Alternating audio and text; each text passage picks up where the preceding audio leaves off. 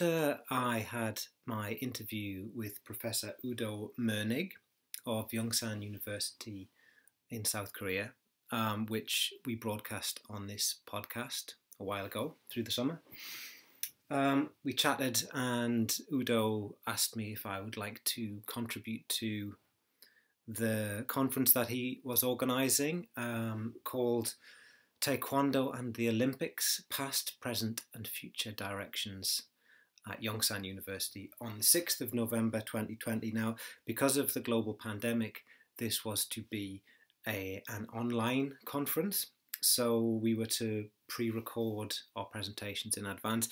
I said that I didn't really have anything to say about sport or the Olympics, and I didn't really know much about Taekwondo, but he suggested that I might have something to say, and he invited me to contribute with anything that I wanted to contribute.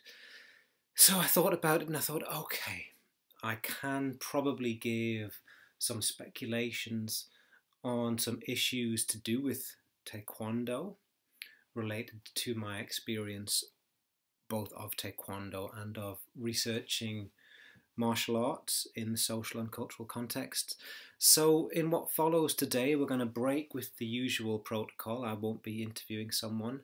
I'm going to share with you the presentation that I recorded for the conference.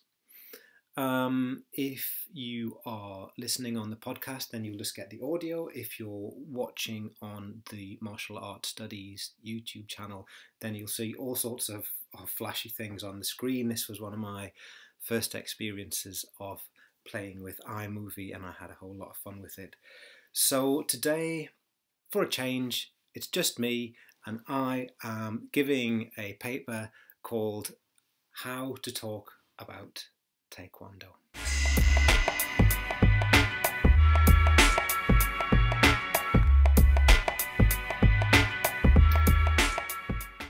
Taekwondo has a problem.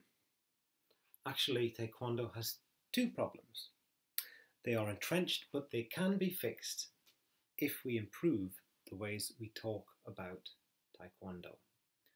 My name is Paul Bowman. I'm Professor of Cultural Studies at Cardiff University. I've researched and written about martial arts and culture for over a decade, and I offer my thoughts on this subject because I care about the study of martial arts in all senses of the word study. So what are the problems? The first is the problem of its founding myths. The second is the way Taekwondo is positioned and presented in many places today. Specifically, its founding myth is holding it back. And in trying to be all things to all people, Taekwondo overreaches itself and ends up being less than it could be. These two things ultimately signal a third problem, one that is more fundamental. This is the one that I want to broach today. It's the problem of how to conceptualize and talk about Taekwondo, which is the title of my presentation. Now, about Taekwondo's founding myth, that it is a direct descendant of an ancient indigenous Taekyon. I won't spend too much time on this. This myth has already been well and truly busted, not least by the excellent historical studies of Professor Udo Mernig. Professor Mernig has done the most amazing job of revealing Taekwondo's origins. Along with others like Alex Gillis, his important historiography corrects the historical record. Principally, this historiography shows clearly that Taekwondo is a modern martial art. And despite the fantasies of many history fetishists, being a modern martial art is no bad thing. Most Asian martial arts are unequivocally modern. Most have histories no older than the 20th century. But yes, indeed, most of them also trade in the Orientalist fantasy of ancient origins, which is a pity. But the fetishistic attachment to timeless indigenousness is a huge problem.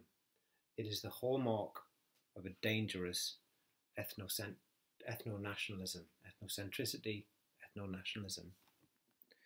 Just because the young post-war Korean nation felt deeply bitter about its Japanified past, this does not mean that the obvious Japanese markings of Taekwondo can be disavowed.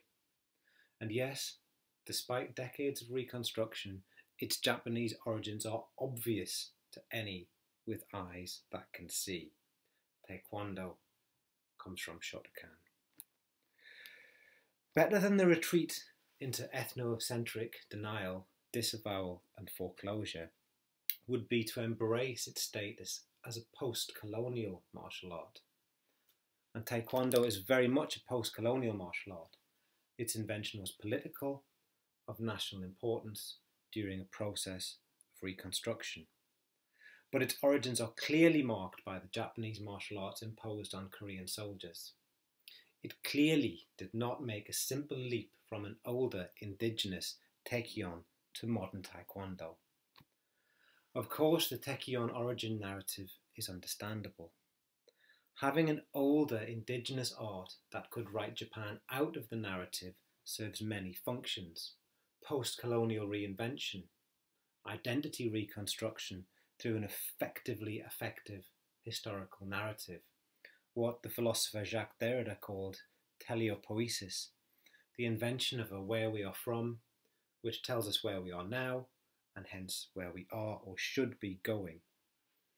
But it's also a driver of ethno-nationalism, all of which is understandable, but it is obsolete and should be abandoned. Because now, although originally the origin narrative sought to build a national identity, it is now an albatross around Taekwondo's neck. It actually makes scholars outside of the Japan-Korea chiasmus laugh. In a sense, this is a kind of laughing at Taekwondo, but really the joke is on the continued efforts to prop up the origin myths. Better to abandon a myth once it's been busted, especially if it has served its purpose. The myth could have been jettisoned as soon as Taekwondo became an Olympic sport. In Olympic sports, all that matters is attainment, achievement, success. The country that invented the sport can be proud, can revel in cultural capital. And all that matters is who won last time and who will win this time. To configure Taekwondo as a sport is certainly one way to talk about Taekwondo, but it still does not seem to be the preferred way in South Korea. This is doubtless because the authorities feel that this misses something, or that Taekwondo or Korea misses out on something if it merely becomes called a sport. This is doubtless why the Taekwondo One and the Kuki One and the other authorities market Taekwondo as being all things to all men, women and children. Fun for children, supreme discipline for teens and young adults, and even something akin to Tai Chi or yoga for older generations. The marketing and the packaging for Taekwondo in Korea wants it to be all things to all people. But this too can be seen through, and it is seen through, and does a disservice to Taekwondo. It is clearly marketing hype. It is clearly soft power. It is clearly a hegemonic project. For scholars to buy into any of it and repeat it uncritically and echolalaically is a disservice. So what would it be to do a service and not a disservice to Taekwondo in terms of studying it? My suggestion is simple. It is apparent to any with eyes to see that Taekwondo has always been intertwined with questions of Korean cultural identity. It's a key part of cultural soft power, of Korea's domestic and foreign policy, and that is understandable, certainly. But where does it leave not only the scholar, but also the practitioner when it comes to working out how to think and talk about Taekwondo in terms of the ontological question of what it is? Clearly, no one should buy into the myth when it is patently false, a simple untruth. Should scholars and practitioners be part of the machine selling soft power? Clearly there are not only factual but also ethical and political considerations of integrity here. As Adam D. Frank noted in his ethnographic study of Tai Chi Chuan, given the cultural status within modern China of practices like Qigong and Tai Chi, it would be inconceivable to propose a research project in China into Qigong or Tai Chi Chuan that did not in some sense start from the premise that Qigong and Tai Chi Chuan are definitely good for you, posing the alternative question of whether they might be bad for you, for instance, is verboten. Similarly, as Luke Wacom once put it, on any given issue, there are often powers that want us all to formulate the matter in the ways that they want them to be formulated. So the key is to ask, how are issues surrounding Taekwondo formulated? Who is formulating them like that? Why? Any scholar and researcher has to ask such questions. There are questions about the discourse and ideology of a given formation. There are preliminary questions about the discursive and ideological context.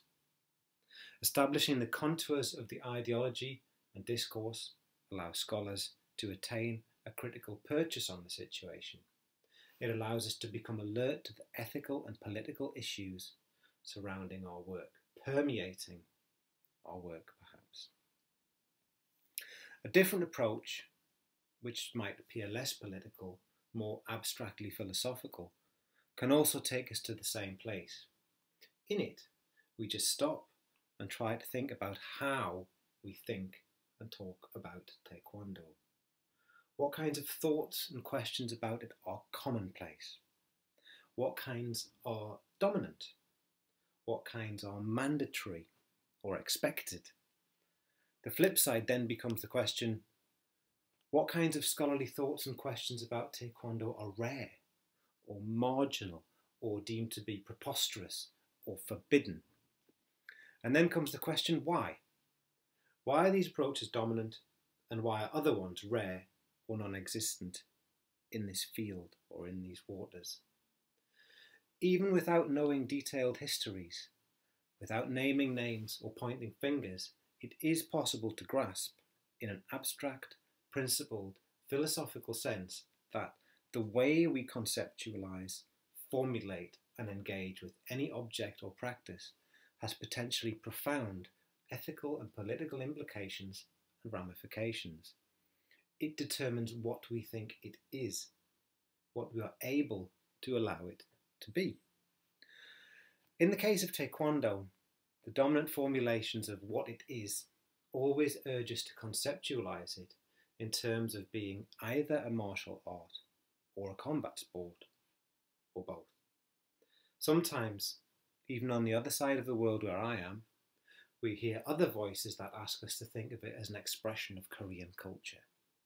This conference asks us to think about Taekwondo exclusively as a sport in relation to the Olympics. But I want to ask, are these familiar approaches really the primary, most fundamental, most important, accurate or encompassing ways to think and talk about Taekwondo?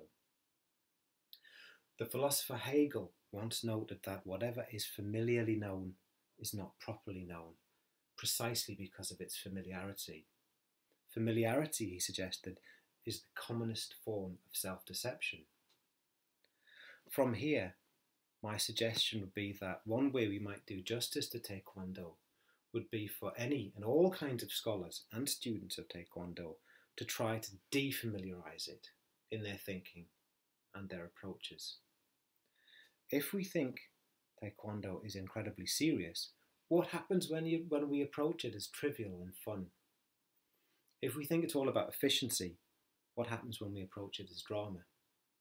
If we think it builds ethical citizens, what happens when we pose the question of narcissism, excess, spectacle, or selfishness? If we think it's philosophical, or ethical, or national, or ethnic, what happens when we consider the opposite? If we consider it as one thing, what happens when we think of it as less than one thing, more than one thing, incomplete, expanding, transforming, and so on? Don't get me wrong, I'm not suggesting that I'm the first person who's ever said this. There are wonderful scholars who take Taekwondo as their object and treat it in amazing ways. My friends Martin Minerick, Spencer Bennington, and others treat Taekwondo in incredibly creative ways. But I am suggesting that whichever way you think and talk about Taekwondo, maybe you should also try to do the opposite. Taekwondo is deadly serious, is it? So what about fun, fantasy, play, creativity? Taekwondo is ancient, is it? So where does that leave invention, innovation, creative revolution within it? And Taekwondo is Korean, is it? In what ways can it be said to be so, to remain so today? And if it's global, international, a kind of gift to the world, why would it want to be so or need to be so? Or Taekwondo is about building peace, freedom, friendship, community, and so on. But each of these ideas also have their dark sides and their bright sides, of course. Taekwondo has many bright sides. I practiced it when I was younger. I loved it. And it was a delight. There is something indescribably delightful about high and fast kicks, about spinning and jumping, about thwacking the paddles. It's joyful, delightful, healthful, and so much more. And this is my point. Perhaps my only request, that before talking about Taekwondo, we take the time to talk, because we need to talk about how we talk about Taekwondo. Thank you.